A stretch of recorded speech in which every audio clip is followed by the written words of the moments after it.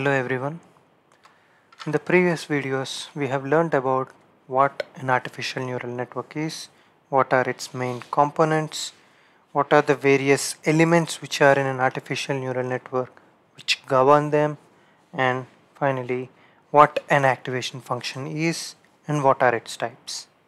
If you have not yet gone through that to have the basic information, you can find the links of the videos in the description box.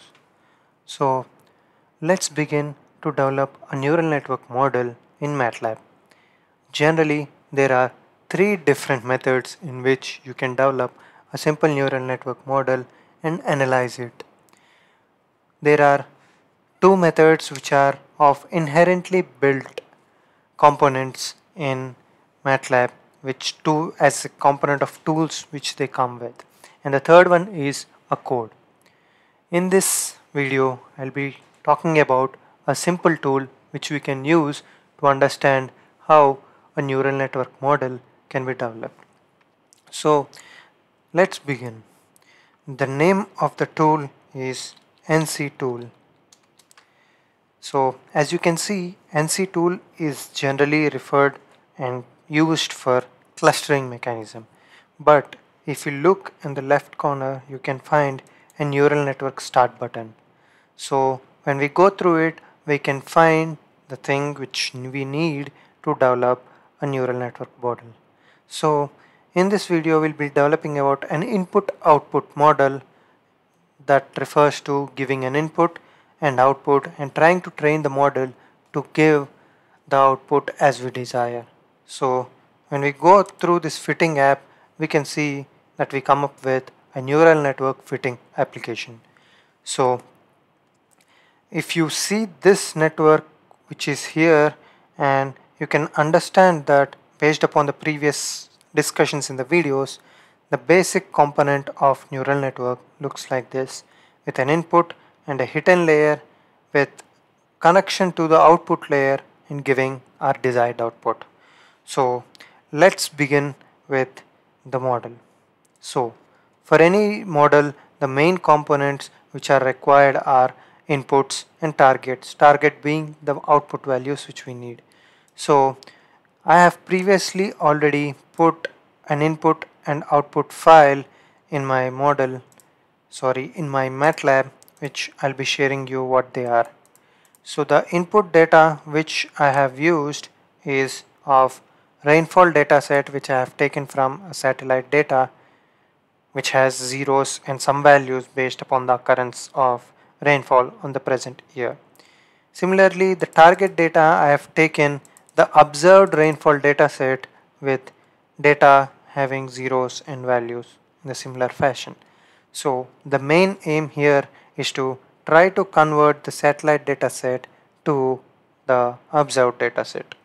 You can use it for various applications, but for the example point of view, I'm just giving it to you to understand how inputs and targets work. So when we get back to the model, we can see the inputs and outputs as they are already in the workspace. They'll be appearing here, and you can directly give them as inputs and targets, or you can also input them using this bar from which you can scroll down to the place where they are in and give them. So as you can see, already it was recognized that it's 470 by 10, 4720 by 1.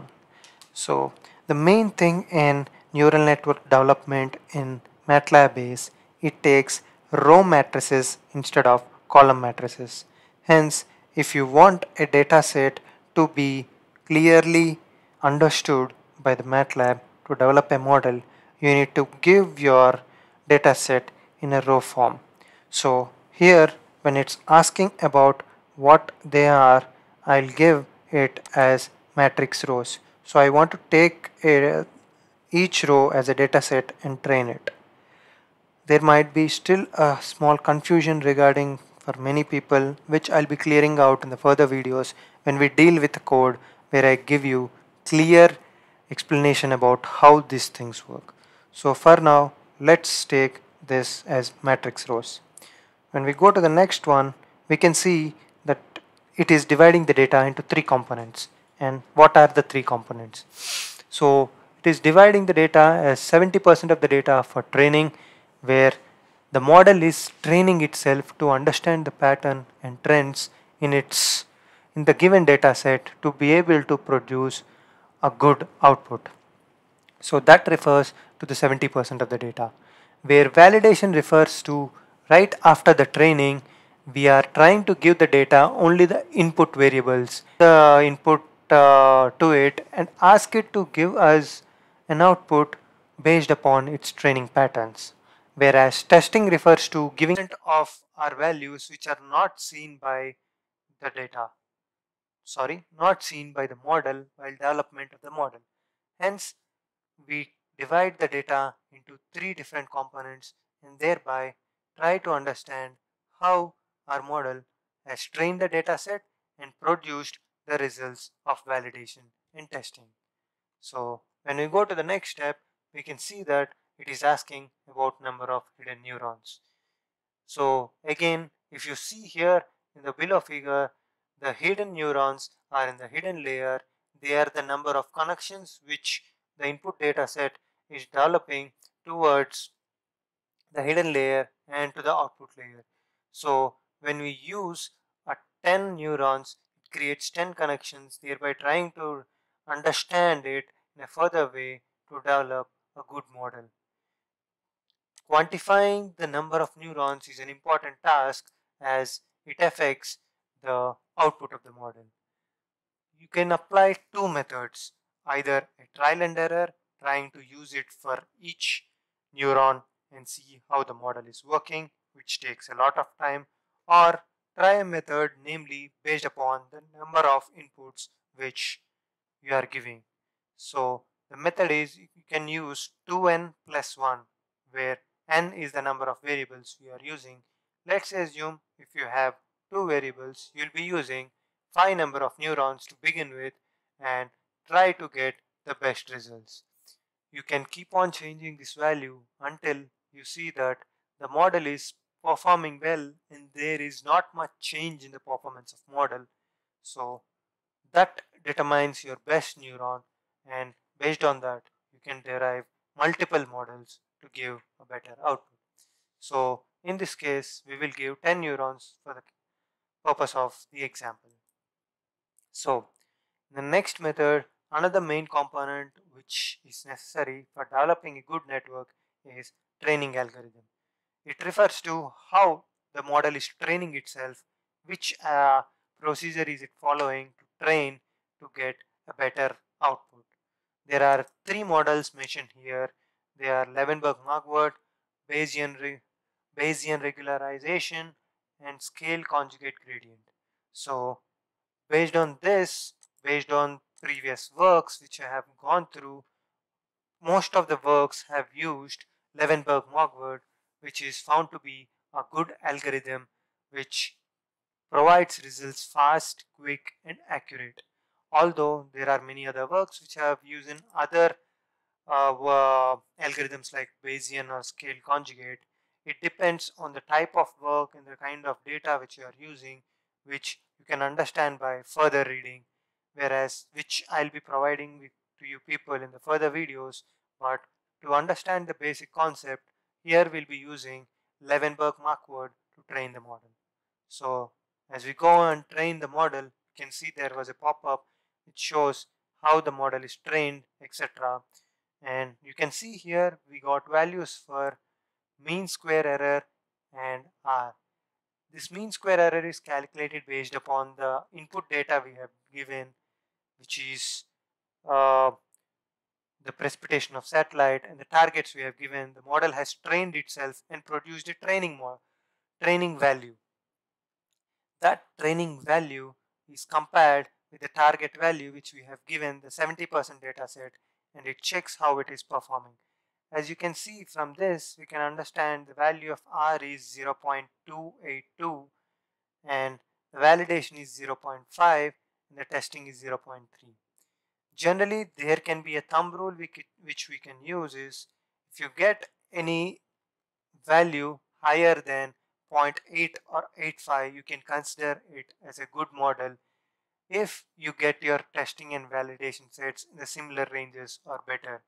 So in this case, if you see, the correlation is very less comparatively. 0.282 refers to very low correlation between the result we wanted and the result which he has given. So either you can retrain the model trying to see if the model changes, because the neural network output changes every time you train the model, because it tries to understand a different relationship and give a better result. So the number of times you retrain, the model accuracy might change. You can alternatively change the number of neurons or the algorithm which you are using and try it better. So, and if you want to use a different understanding, or you have different data sets which you want to understand, you can also give them here and try to understand how they are changing, etc. So this is a basic model which anyone can use to develop a model. Also, there is an advantage using this tool is can also develop various functions or generate the code based upon what we have done, like this. This is an example of what is the network which we have developed, and what are the various simulation diagrams and other matrix function which we have developed can be seen through this tool. Although based on the amount of data you are using, the observation of the figure might take time. As you can see here, the Simulink diagram is taking a lot of time. Yes.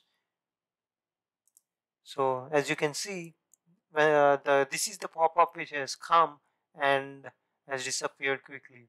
Here you can see the number of epcos, the number of iterations, the number of times the model has run before it has reached its performance which it thought was a good thing.